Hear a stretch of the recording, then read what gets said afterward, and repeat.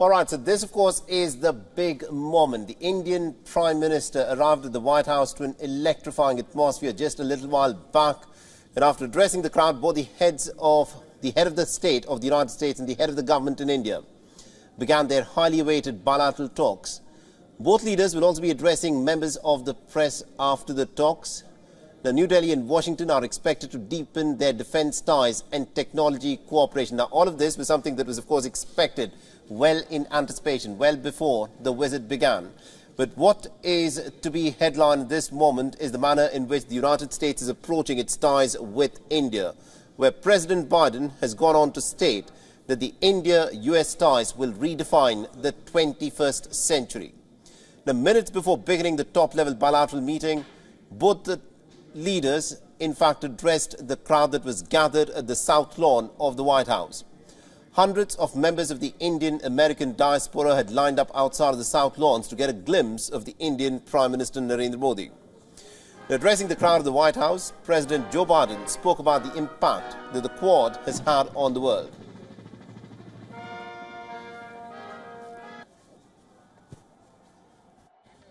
With your partnership, we've invigorated and elevated the Quad between the United States, India, Australia, and Japan to advance our vision of a free, open, secure, and prosperous Indo-Pacific. Decades from now, people will look back and say the Quad bent the arc of history toward global good, as the Prime Minister describes it.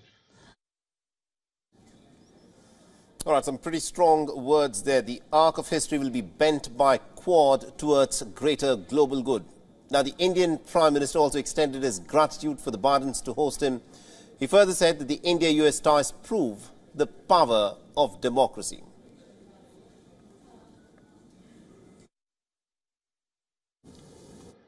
Friends, Bharat और America दोनों के समाज और व्यवस्थाएं लोकतांत्रिक मूल्यों पर आधारित है।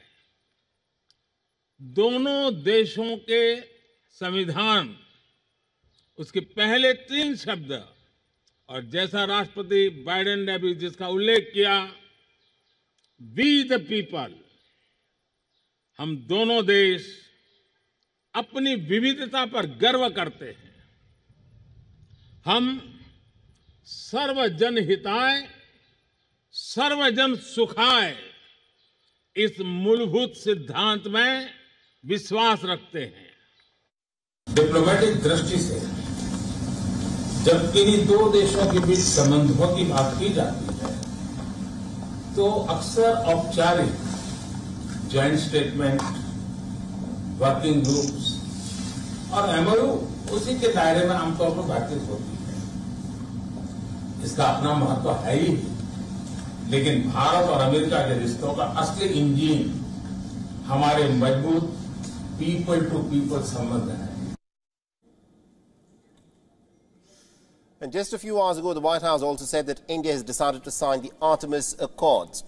Now, the Accords bring like-minded nations together on civil space exploration, and as per a U.S. official, NASA and ISRO are developing a strategic framework for human spaceflight cooperation this year. And this is in an effort to send a joint mission to the International Space Station in 2024. And India's Hindustan Aeronautics has also signed a landmark deal with the GE Aerospace. Now, the MOU includes potential joint production of GE Aerospace's F414 engines in India. Now, the engines will be co-produced in India to power the Tejas light combat aircraft. Hindustan Aeronautics previously had said that it plans to use the engine for a second generation of light combat aircraft. Now, President Joe Biden and the First Lady Jill Biden had welcomed the Prime Minister at the White House on Thursday. And Washington is, of course, looking to solidify its ties with New Delhi in a move to offset China's strategic diplomatic maneuvering and also its military aggression. And sometime from now, the Indian Prime Minister will also be addressing the joint session of the US Congress, which will make him the first ever Indian Prime Minister to address the US Congress not once, but twice. The Indian Prime Minister will also conclude his day with a state dinner at the White House that will be hosted by the Bidens. The historic state visit by Prime Minister Modi is expected to be a turning point for the US-India ties. The two leaders will also be signing a maritime deal. This will allow for American naval ships. Mark these words, American naval ships in the region will now be allowed to stop at Indian shipyards for repair work. And this is part of Washington and New Delhi's agenda to modernize their defense cooperation.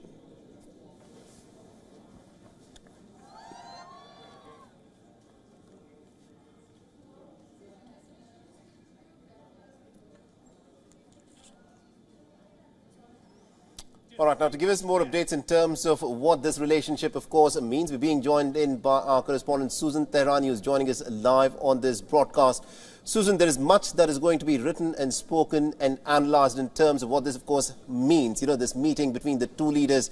But in terms of the statements that have been made by both of them, the camaraderie and also the optics that came out of that joint address by both the leaders in the lawns of the White House, what is clear is that the United States looks at its relationship with India very, very seriously, where Biden, in fact, went on to describe it as the relationship that will define the 21st century. Yeah, and those were words that were also previously echoed by Jake Sullivan as well, really saying that this is a relationship that will define the 21st century prior to Prime Minister Modi's visit to Washington. And it's very transparent where the United States stands. It needs a partner and an ally in the Asia-Pacific, and a democracy like India, where there are shared values between the two countries, albeit they do have some differences, is the United States understands that it's of great strategic value. So also, there's the aspect of appealing India away from Russia. While the United States has said that it doesn't have any problems with India buying Russian gas as long as it's at a very low under cap price. However, the optics of that for the United States is very important in the international community, that to show that the United States and India are on the same page on a lot of issues, despite the fact that India has its own relations with Russia. That's very important as well. And then we can't underestimate the fact that this is an election year for Joe Biden. Politics are domestic. There are some 5 million Indian Americans in the United States. They are, a lot of them, in swing states. They go to the ballot box, and they're watching this meeting very carefully to see how Joe Biden is working with the leader of their home country. So, these are some of the aspects of the importance of the two talking to each other and meeting. Yeah.